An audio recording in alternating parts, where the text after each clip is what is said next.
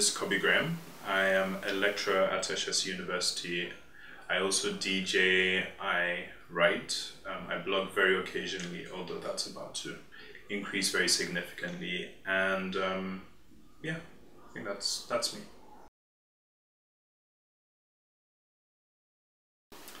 I moved here in bits and pieces. So I first moved here in 1987 when I was around 8 or 9. My parents were both in the UK at the time, and I guess they needed a bit of help. So my mum kind of sent me over to her mum, so my younger brother and I. I was 8, my brother was 6, and so we went to live in Cape Coast, and I was there for about 7 more years. So I finished primary school there, then I went to Pim from Form 1 to 5, and I feel like this gave me some advantages.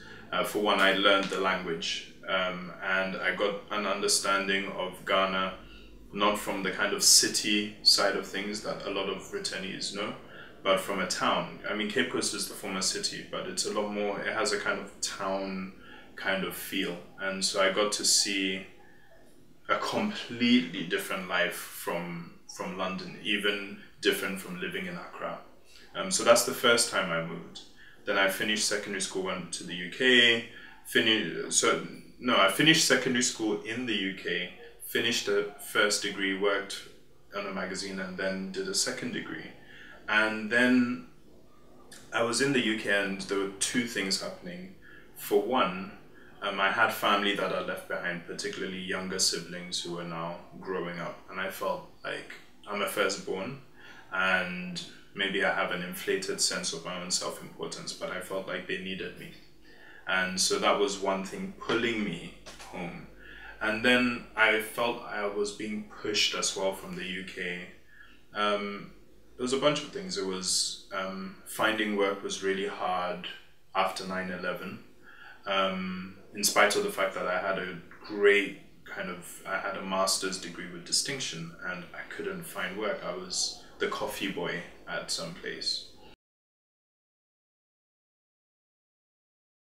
I had a landing pad in the form of my dad. My father gave me my first job when I came here, and it was something I just wasn't really qualified for. And then I also came down with all these Western ideas. I didn't understand the environment. I would try this and I'd have arguments with workers who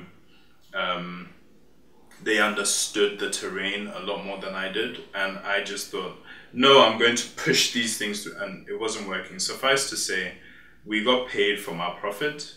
And I remember going 6 months without salary. So to begin with, no.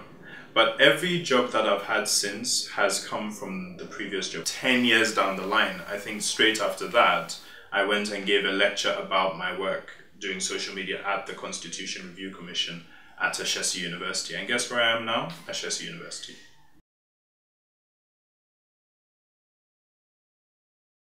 With regards to being a lecturer, lecturing is something that my late mother had been trying to persuade me for a long time to consider, and I just didn't see it. I kept on picturing, what was this movie with Michelle Pfeiffer?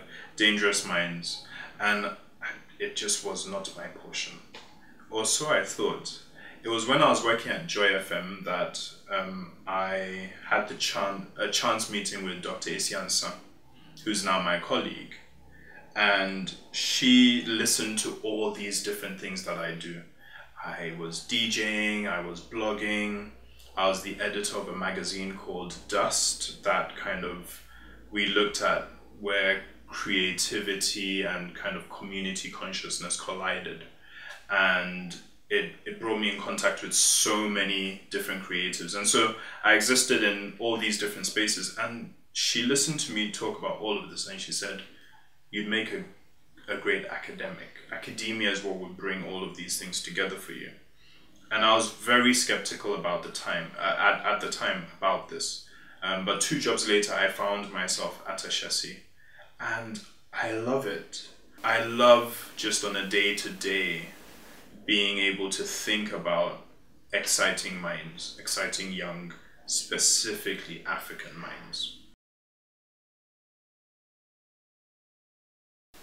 Don't come in thinking that you're better than anyone, that you're here to save anybody.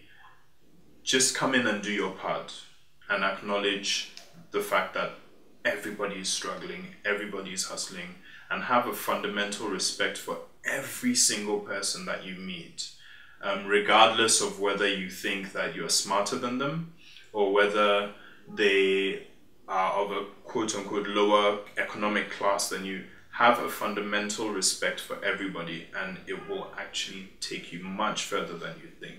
There is definitely a narrative of, oh yeah, everybody come back, and no, it's not for everybody. So I think come down and try it out. But in doing so, you must realize that things don't happen all of a sudden. Time moves very differently on this continent. I've studied it at a philosophical level at this point, and I know that we look at time completely differently. And so you can tell from my own experience, I've been back for 10 years and it's taken me that long. Well, okay, let's say it took me about 5 years before I really hit my stride. And before that I was doing things, but if you had asked me about things maybe 5, 6, 7 years ago, I wouldn't have the same story that I have now. So it depends. How much time do you have? How much of a risk do you want to take? Are you married or not married? I had an advantage, a very acute advantage, which is I'd been here before and I'd lived here before. So I speak the language, or one of the languages. I speak Fanti, which allows me to speak to anyone who speaks Akan. But then more importantly, I speak Pidgin English. I went to secondary school here. I have networks, some. And I think these things have been very handy to me. And so they give me an advantage that a lot of people don't have. Someone who's coming in, as in this is their first time, I know lots of people who that's been their experience and they've made it.